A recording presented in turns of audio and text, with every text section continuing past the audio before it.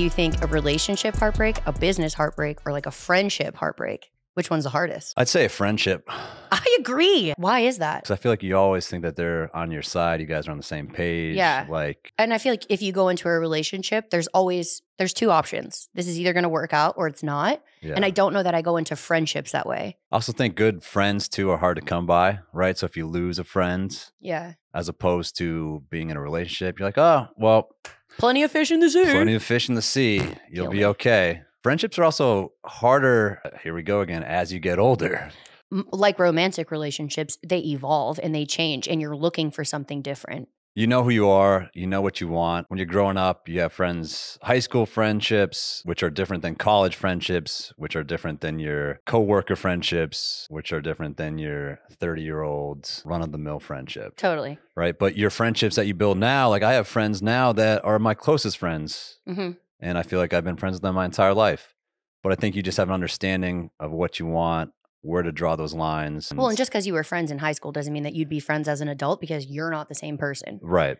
Exactly. So yeah, I even have like family members I was closer to as a kid, cousins and stuff that I'm like, then we grew up to be adults and I'm like, yeah, we're not the same as adults. Right. But as a kid, sure, it was fun. Yeah. It was great. Yeah. But I feel like you kind of set me up for my third because it's more of just like, oh, you know what you want, Or you know your where. second. Oh, my second. Oh, geez, I can't count. Sorry. Math is not my strong suit. You know that. Yeah. My second, you know what you want, you know who you are, you know what you bring to the table. And I think that that's just like growing out of insecurities.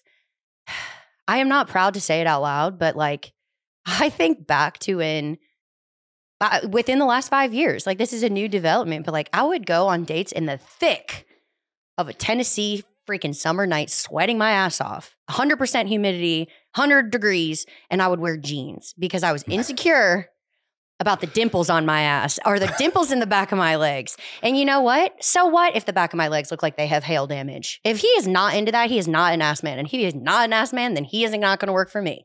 Amen. Why would why would I waste time in the thick of it? In Three the thick C's. of it. 3 C's, baby. 3 C's, 3 dimples. It doesn't fucking matter. I don't know. There's so many bring times. ass dimples back. They never left. I just been hiding them. They've been here the whole time, damn it.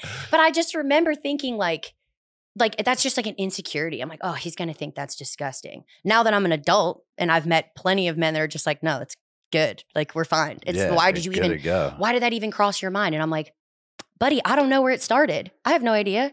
And I think back, if I could slap 26-year-old Sammy across the face for wearing jeans, 100 degrees outside, what? Don't girls still, I mean, like, I feel like jeans is still like the go-to move, even in Nashville and the heat of the summer. Okay. Right? If it's a fashion choice, yeah, I'm with it all day. Mine was not a fashion choice. Mine was a crutch. Okay. Because you can't see them dimples through the jeans. Can you see them through shorts? What do you mean, see them through shorts? My legs are showing. Okay. But like, okay, ass dimples go down. Like, you know, if you didn't pay for it and you got the factory model, there's a lot of dimples. You know what I mean? Dimps. Yeah, a lot of dimps going on. All right. Doesn't just like, you know, the reason someone like the Kardashians have no dimples is because they paid for it and it came from other parts of their body. Yeah. When it's au natural, ass so fat and the thighs do match. Hey, you know what I mean? If there's one thing we know about this podcast, we're pro ass dimples.